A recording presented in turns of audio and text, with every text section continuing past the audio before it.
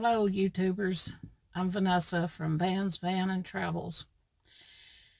I'm attempting to do a van tour for you today. I don't know how well that's going to go because I'm not very good at maneuvering the camera and walking around and without spinning you around, and I refuse to do that. I'm getting ready to head out to Parker, Arizona to the van build. And I'm so excited about it.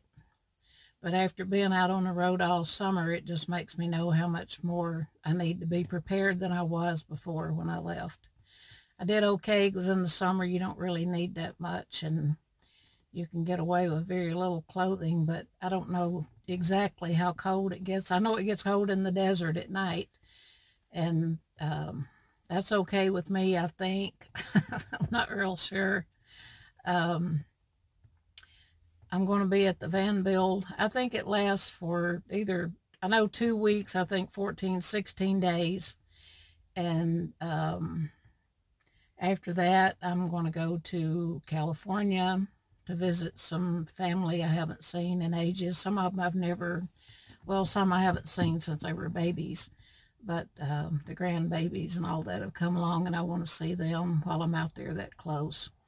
And I don't know if I'm ready or not. I've been buying a bunch of groceries and just for backup stuff. I know I'm going to have to be buying fresh fruits and vegetables and water and stuff. But everything I can pack in here I'm going to, so I don't have to be running into town. I heard that the closest store was like 20 miles away. And that's not bad, but I don't think the store is open during the summertime at all, just during the winter, so it can't be very well stocked with everything. So I'm getting prepared, and I'll show you later what all I've been buying. I wanted to tell you that everybody's been telling me I need to get insulation and I need to do this and I need to do that, and everybody's probably right. But I'm doing this one day at a time, and that's the only way I can do it. And a lot of people are asking me, aren't you scared? No, I'm not scared. I've never been scared of anything in my life.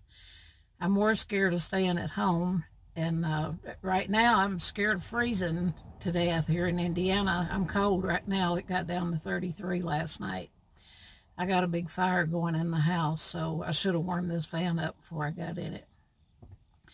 But anyway, I'm not scared, and normally you're never alone anyhow. You're with people, and I'm with some of the nicest people in the world, and I didn't meet anybody on the road by myself or with anybody that was trying to hurt anyone. And if you turn on the news here at home, that's all you hear about, just about. So I'm pretty excited about going out there. I'm going to I'm trying to think of the name of this place outside of Phoenix where my friend Joe is from.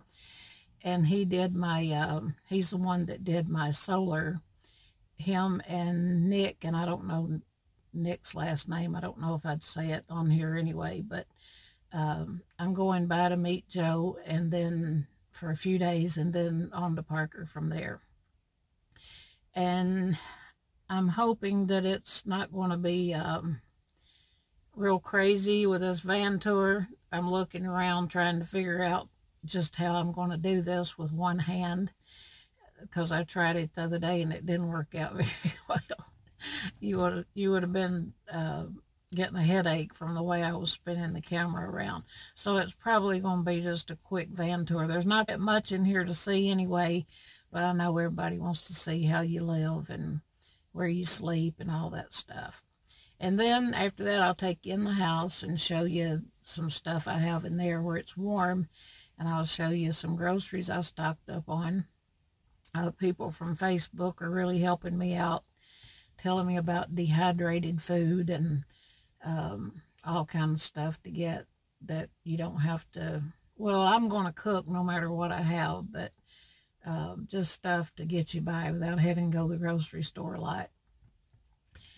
I have a hard time sometimes doing videos. I'm okay if I'm by myself. I'm new right now, so it's a little bit different. But I was talking to my sister this morning. If she was here, we wouldn't be able to do a video because we'd just be rolling on the floor laughing, and we wouldn't know what we were laughing about. We'd just be laughing.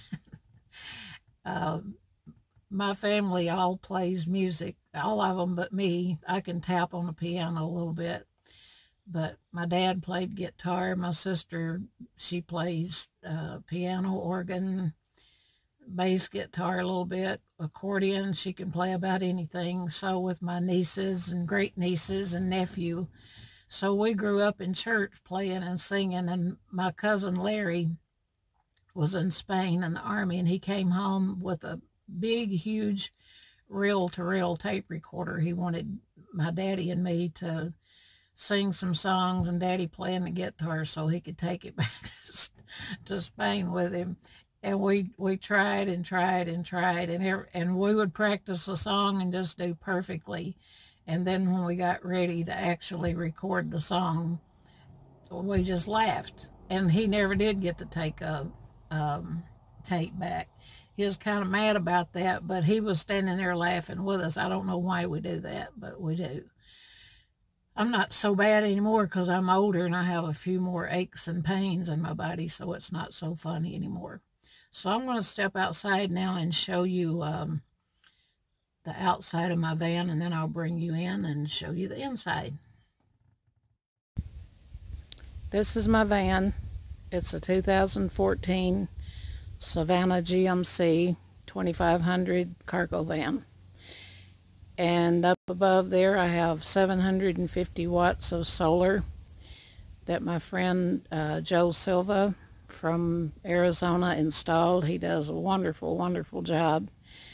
And I so appreciate him coming up with the idea of the ladder racks, because I never thought about that, even though I've seen them on other vans and RVs. But that kept him from having to drill holes through my ceiling. This is the back of the van that's not full yet, because you'll see in a minute what I'm getting ready to put back there. I was going to show you, for the people that are not really up on all of this van life stuff, how we cover our windows, most of us. And it kind of insulates it, but I use it just to simply block out the light so I can sleep. I bought a roll of Reflectix. It just peels right out of there. And on my windows on the Savannahs, there's a little opening, I don't know what you call that, going all the way around there, so it just kind of slides right in there, which makes it real nice. Some of it I decided to get real fancy and cover it and put cardboard behind it. You can see the green back there. I put Reflectix and then cardboard and some cloth, but I'm tearing all of that out. That fits on my front windows. And here's my 100 AGM, 100 amp hour. I don't know about all the amps and the watts, but 100 amp hour AGM deep cell battery. That's what it is. And over behind it, I've got it kind of softened over there so nothing can bump up against it. My pure sine inverter, 1500 watt with 3000 power surge. And my charge controller. There's 3 breakers on that. And I know you're looking at that big chair in there, and I'm going to show you my sleeping area. First of all, here's my, maybe if I crawl up in here, you can. Okay, here's my cooler. It's a 55, I almost said 55 watt, 55 quart capacity cooler. And it does keep ice for 7 days. I have kept it 10 days before. When I left here and went to Colorado, let's say I left here and it took me a couple days on the road sleeping, and then in Colorado Springs a few days, and in Flagstaff I still had ice on the 10th day. That's my little 12-volt TV. That's not its permanent location. I got a TV mount, but Joe's going to remount it for me because I didn't know what I was doing, and I got the bolts and screws all stuck up in there and couldn't get them out, so he's going to fix it for me. And then up behind my seat, I put just a cheap shoe holder. In fact, I had to cut off some of the holders because it was too long, but that's just perfect for putting silverware, spatulas, lighters, and all that kind of stuff. And none of my stuff matches anymore. I did have it real cute in here, but cute doesn't matter anymore when you want to be comfortable and you want to plan for a long, long trip. These are just some little organizers. The little green one I got at Walmart for $11 or $12. Over beside it's just a little pan from the Dollar Tree with a few bowls, and I've got a little skillet and a little pan inside. I've got a bigger one I'll show you that I use mostly. And the green dresser there with the 6 drawers. I hope I don't fall out of this van backwards. That held, the right side held all my summer clothes in it this summer. And on the left side, I had a few groceries and paper plates and stuff like that in there. But this winter, it's going to be full of clothing. And the chair. This is the best thing I ever bought in my entire life. If I was going to stay at home, I would just have one in the house and one in the van. Let me back up so I can get you in there. It makes all the way down to a bed. I've had neck and back surgery, and I have never had a bed that was just completely comfortable, and that's the most wonderful thing that ever happened to me. I absolutely love it. I bought it at Big Lots. It wasn't that expensive for as nice as it is. I gave $399 for it. And there's room for me. I sleep on one side. My little Chihuahua, Bobo, sleeps on the other side, and he doesn't like me touching him during the night. So it's plenty big for both of us. I have a little Mary Kay organizer. Okay, and here we're on the last fun part right now. Here's my food items that I bought just to stock up on, to have extra stuff, because the event I'm going to, I don't want to have to leave and be running to the grocery store. A lot of non-perishable items. I've never bought canned chicken breast in my life, but I've had friends say it was pretty good. And this is another thing I never dreamed I would try. I thought that would have to be so nasty, is canned tuna salad or chicken salad with crackers. But I bought some just to try it, and it was absolutely, it was good. I won't say it's delicious, but it was good. And just some spaghetti and meatballs. Some of my little cousins on Facebook telling me I need fruit and veggies. Well, this wasn't a fruit and veggie day, Kay. This was for stock up stuff. Bungee cords, canned fruit cups, and yeah, I had 2 boxes of moon pies. I can't resist moon pies. I grew up in Mississippi. We kind of grew up on those. But anyway, I'm going to show you my camp stove. Most of you campers and hunters know what this is all about, but I never had used one before.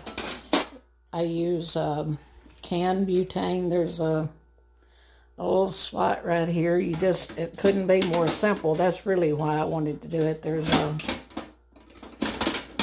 little lever there, if I can do this with one hand, but I don't think I can. Okay, maybe. I don't cuss either, but I'm kind of wanting to right now. That little thing won't go in that hole. Okay, there we go. All right, the reason I'm showing you this is because if you're like me and you're a little bit forgetful, this is real simple to use, real easy. But when you, let me just show you how you light it. You lock that in, turn it all the way around. Yeah, you can see that it's lit up. Okay, when you turn it off, you lift this up, and that's all the directions tell you to do. But my friend Letty has a friend that she does like catering and stuff, and she told her to be sure to always take this can out every time you use it. I'm just telling you for a safety precaution, because I've never been hurt by it, but there were a few times, I think like 2 times maybe, that I forgot and left this little thing down. So when that's down, this goes into a little slot right there, and that butane can ease out of there. And then when you turn your igniter on, it can just, it can blow. It probably would have blown up in my face had I not had my tea kettle sitting on it. And this little thing I got from Amazon, because my camp stove is right by the door in the van, and the wind's always blowing in Flagstaff, I think all over Arizona. So that kept from blowing my flame out. And it keeps grease from splattering everywhere. Whether you're inside or outside, I don't like grease. So that's all I have for you today, and I hope you enjoyed, and I hope it didn't sound real crazy, because I did want to tell you one more thing. I bought this big skillet because I got to craving stuffed bell peppers, and I always thought I had to have an oven to make bell peppers, but I just put a little bit of water, maybe half inch up there, and stuffed my peppers and put that lid on it, put it on low heat for about an hour. I had bell peppers. So that's a multi-use skillet for me. I have a smaller one I use for like making breakfast and stuff. But anyway, I hope you enjoyed, and thank you for watching, and may God always bless you.